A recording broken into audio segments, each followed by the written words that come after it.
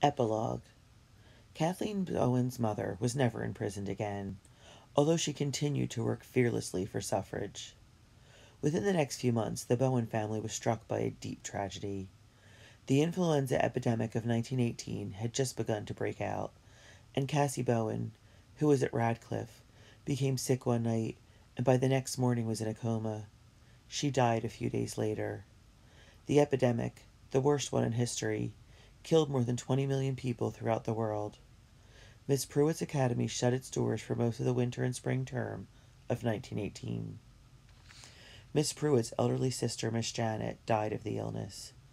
Posey Elder, however, was the only student for Miss Pruitt's who succumbed to the influenza. Far away in Europe, the flu raged as well, but Nell continued to drive her ambulance through the mud behind the lines of war-torn France.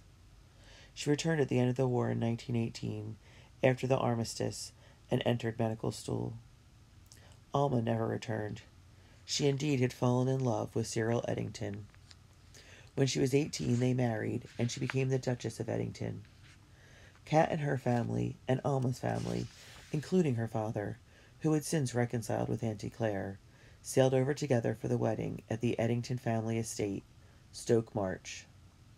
Kat and Clary were bridesmaids. Alma continued to work with the Red Cross and the Voluntary Aid Detachment in England. After the wedding, Kat returned to the United States to begin her studies at Radcliffe College. She majored in classics and became fascinated with archaeology.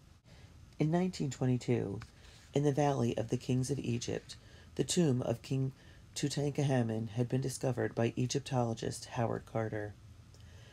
Excavations for this tomb were to go on for several years. Kat tried to get on the excavation team but was refused, because women were not permitted as official team members. She decided to try her luck going as a journalist to cover the exciting discovery for the Boston Globe. So impressed was Howard Carter with her thorough presentation that he invited her to examine a few small artifacts and write them up as a monograph for a scholarly journal. Once more, Kat Bowen impressed him with her scholarship, insight, and good writing. Finally, Carter appealed to Lady Carnarvon, the benefactor and supporter of the project, and requested that a small stipend be given so Miss Kathleen Bowen could work through the following field season. Kat became one of the most important team members in the excavation of the burial chamber. She dropped out of Radcliffe for a year and a half to work on King Tut's tomb, but then returned to graduate with honors in 1926. She went on to get a graduate degree in archaeology, and on another dig in Egypt, met her future husband when she was bitten by a cobra and nearly died. Her husband, Dr. Solomon Gershon, was in a group of tourists and immediately knew what to do to prevent shock and heart seizure.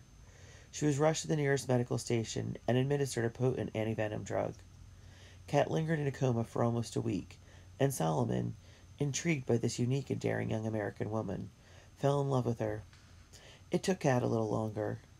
Gershon told her it was love at first sight, but as Kat reminded him, she was in a coma with her eyes closed, so she needed a little more time. They married 2 years later. The Bowen Gershons, as they became known, settled in New York, where Solomon practiced medicine and Kat took a position at Barnard College as a professor of classics and archaeology. They had 3 children, all girls, one named Cassandra. It was Cassandra to whom Kat gave the diary. Cassandra in turn typed it with carbon sheets and gave it to each of her 4 daughters and to her 1 son. Kat had become president of the League of Women Voters in New York City and continued her mother's fight for women's rights until her death this past year. On her gravestone, she requested only her name and the phrase, "Ain't I a woman?" Life in America in 1917. Historical note. Although Kat's mother, Eleanor Bowen, is a fictional character, she followed in the steps of some very real people who began fighting for women's rights in the middle of the 19th century. Women such as Susan B. Anthony and Elizabeth Cady Stanton, who are credited with the founding of the women's movement. These women fought not only for the ballot, but also against other terrible inequalities that perhaps are unimaginable to young readers today. For example, it was unlawful for a woman to sue for damages. In 1873, a woman in Massachusetts slipped on the ice and injured herself. She could not sue, but her husband was awarded $1,300 as compensation for his loss of her ability to work. It was easy, perhaps, to speak of men being gallant and chivalrous, but fine manners gave women no protection in the eyes of the law. They could not vote. They could not get mortgages. They could not sue in a court of law. They had limited rights of property, and they were often prevented from pursuing higher education. In 1848, Elizabeth Cady Stanton, a housewife and mother of several children, became very angry about the status of women in America. She decided she had to do something to effect a change. One day, Miss Stanton began reading the Declaration of Independence aloud to herself, and an idea was born. Wherever she could, she inserted the word women into this document. For example, "We hold these truths to be self-evident, that all men and women are created equal." Mrs. Stanton decided to have a meeting, a convention for women, at which women's rights could be discussed. The meeting was held in her hometown of Seneca Falls, New York, in 1848. Elizabeth and her good friend Lucretia Mott, a Quaker and abolitionist, planned this conference. Elizabeth had met Lucretia because her own husband, Henry Stanton, was a leader in the abolitionist movement. More than 300 women and some 40 men attended that first meeting in July 1848. Among the men was the former slave and great abolitionist Frederick Douglass. It quickly became apparent that the rights of women and the anti-slavery movement had a lot in common. A declaration of principles was signed at the meeting, and a resolution was passed, affirming the rights of women to vote. The conference at Seneca Falls is generally thought of as the beginning of the women's movement in America. The movement began to grow rapidly. During the 1850s, some sort of women's rights convention was held almost every year. At a women's convention in Akron, Ohio, a former slave, Sojourner Truth, stood up to respond to some men who had been ridiculing women. She was furious, and although she had never learned to read or write, she gave one of the most stirring speeches in the history of the women's movement when she asked the question, "Ain't I a woman? Look at my arm. I have plowed and planted and gathered into barns, and no man could head me. Ain't I a woman? I could work as much and eat as much as a man, when I could get it, and bear the lash as well. And ain't I a woman? I have borne 13 children, and seen most all sold to slavery, and when I cried out with my mother's grief, none but Jesus heard me. And ain't I a woman?" Other leaders began to emerge. Lucy Stone, a magnificent orator, became head of the American Women's Suffrage Association, AWSA. Perhaps the greatest of all was Susan B. Anthony. She and Elizabeth Cady Stanton became the two leaders of the National Women's Suffrage Association, NWSA. Anthony organized women to go door to door in the state of New York to gather signatures to submit to the state legislature for 3 reforms: the right of women to control their own earnings, the right to be the legal guardians of their own children, and the right to vote.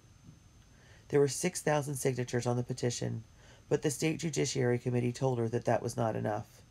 So she began again on Christmas Day of 1854 to get more. She went to countless towns, gave innumerable speeches, and distributed literature and petitions concerning women's rights. At one point, her feet became frostbitten in the bitter cold, and she had to be carried onto the stage for her speech. Eventually, she collected 400,000 signatures and had raised more than $3,000 for the Union effort in the Civil War. In 1872, Susan B. Anthony voted in Rochester, New York, and was arrested and prosecuted for voting illegally. Voting would not become legal until November 1917, when New York became a suffrage state, giving women the right to vote. The western states, however, moved more quickly. In 1869, the Wyoming Territory adopted a women's suffrage, and in 1890 became the first state admitted to the Union as a suffrage state. During the 1890s, Colorado, Idaho, and Utah entered the Union as suffrage states. The efforts of the women in the East were, however, undaunted. The two associations, one led by Susan B. Anthony and Elizabeth Cady Stanton, and the other by Lucy Stone, eventually merged into a new group called the National American Women's Suffrage Association, NAWSA. A new leader was emerging. Much younger than Susan B. Anthony or Elizabeth Stanton, Carrie Chapman Catt was incisive and politically minded. She set out a plan at the annual convention of the NAWSA that coordinated the national, state, and local branches of the association in their efforts. She also organized a finance committee. Mrs. Catt became the head of the organization committee and of the NAWSA, and in 1900, upon Susan B. Anthony's retirement, became president of the association. She made sure that every single state and territory in the Union was brought into the National American. In 1910, Washington was won as a woman's suffrage state, and by the following year, California had passed suffrage. In 1912, Alice Paul, who had earned a Ph.D. in social work, had just returned from England, where she had been studying firsthand the conditions in British tenements and the work of settlement houses, or charity homes, for orphans and poor people. She became involved in suffrage in England, and then returned to the United States to Washington, D.C., to work on a federal amendment for women's suffrage. Just as Susan B. Anthony and Elizabeth Cady Stanton became a team, so did Alice Paul and Lucy Burns, who had also just arrived in Washington. Together they founded the Congressional Union for Women's Suffrage, and later the National Women's Party. They led many demonstrations in Washington, which had already had several women's suffrage clubs, and with the help of the billionaire Mrs. O.H.P. Belmont, were able to establish the headquarters of their party in the Cameron House, a mansion across Lafayette Square from the White House. Alice Paul was a great publicist. She organized not only demonstrations in Washington, but also in 1915 arranged a motor caravan from San Francisco to Washington that carried a suffrage petition that was 18,000 feet long and bearing 500,000 names. However, it was in 1917 that she gained the most press attention when she organized the silent vigil of the Women's Party pickets at the White House. During this time, more than 200 women were arrested in violation of their civil rights, as defined by the First Amendment of the Bill of Rights, which guarantees freedom of speech, and the Clayton Act, which made it lawful for any American to demonstrate. The women were incarcerated and treated brutally. The truth about this treatment was revealed by a former matron, Mrs. Virginia Bovey, who had worked at Occoquan. A hunger strike began in November of that year, and by December 3rd, all remaining prisoners were released. Other smaller incidents, such as when Cassie asked for the Attorney General's resignation, were based on fact. Mr. Gregory, the Attorney General at that time, really did suggest that hoses be turned on the women to make them look ridiculous. The August riots in which the women were attacked by young Army and Navy men, and during which 3 men scaled the wall of the headquarters building and nearly pulled Lucy Burns off the balcony, really did happen. A shot was fired at that time into the headquarters, narrowly missing Ella Dean. By the end of 1917, 6 states had won the right for women to vote. In fact, by the end of that year, the number of presidential electoral votes in which women had a share was 215. The pressure was on. Within days after the release of the women from Occoquan and the Washington, D.C. city jail, committees in Congress began acting on the suffrage amendment. They went to President Wilson, who finally agreed to a date for a vote on the amendment. The House of Representatives agreed to vote on the suffrage amendment on January 10, 1918. The 19th Amendment passed in the House of Representatives, but did not pass in the U.S. Senate until 1919. Finally, in 1920, the 19th Amendment was ratified by 2/3 of the state, and the American women gained the vote. In anticipation of the passage of the amendment, Carrie Catt in 1919 formed a new organization called the League of Women Voters to make sure that women really did get out and vote once they had the right. The League also taught citizenship classes in schools, and on election days they would babysit and provide rides to the polls for women. The story, however, of women's rights wasn't as far from over. In the 1960s and 1970s, the women's movement found vigorous new leaders who fought for issues such as equal pay and equal opportunities in the workplace. The National Organization for Women was founded by Betty Friedan, Gloria Steinem, a journalist, and Kate Millett, a scholar, were among many women who wrote extensively on the subject of feminism. Although many good bills and laws were passed, such as the Equal Pay Act of 1964, the Equal Rights Amendment failed to win ratification, to the disappointment of many American women. Women today continue to struggle to gain and protect those rights that Elizabeth Cady Stanton whispered to herself as she reread the Declaration of Independence in her home in Seneca Falls, New York, in 1848.